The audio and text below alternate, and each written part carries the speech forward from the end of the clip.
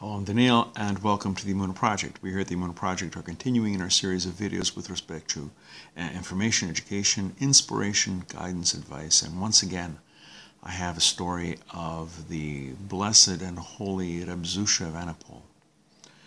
Reb Zushya of Annapol had a gift for bringing people close to God, to makar of people, to have them turn around. And sometimes this occurred in very unusual, very strange circumstances. He was at an inn, and he met the innkeeper as he showed up, and somehow Reb Zushya saw on the man's forehead the sins that this innkeeper did, and there were a lot. He's a sinful man. Reb Zushya had such empathy, such a connection, that this shook him very deeply. Late that afternoon, as he was davening Mincha Marav, the afternoon and evening prayers, he was gripped with this trembling. It was as if he himself had committed these sins.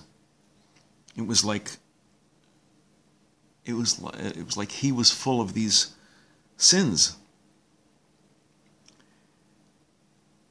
And in the middle of prayers, he cried out. He said, "Zushya, Zushya, you wicked, evil man, what have you done?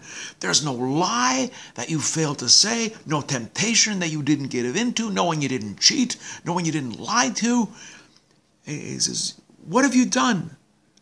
You foolish, foolish, erring man. What will be the end of this? You must change your life around." The innkeeper happened to be walking by the room, and he stands at the door, listening to Reb Zushya berate himself over the sins.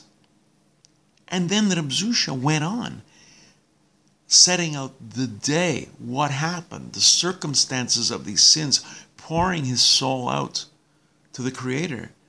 And the innkeeper was dumbstruck at the door, hearing Reb Zushya enumerate his own sins, the sins of the innkeeper, with such heartfelt penitence, such remorse.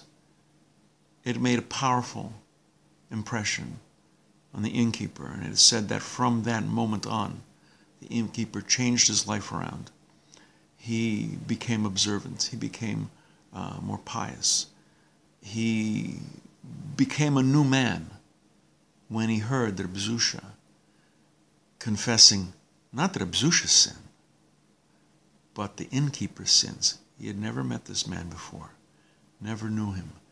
But the connection that was made was so powerful and so deep, Reb Zushya felt as if he himself had committed these sins, and he was doing penitence, repentance for those sins, so much that the innkeeper himself completely changed his life around. We're going to be doing more videos along these lines. Please come back. Please watch. Please learn. I hope you're finding them of some use. These are to people going through the conversion process, people who have converted, Baalei Tshuva, Jews who are returning to an observant life, and to the people so close to my heart, the Bnei Noach. May God continue to bless you and draw you close.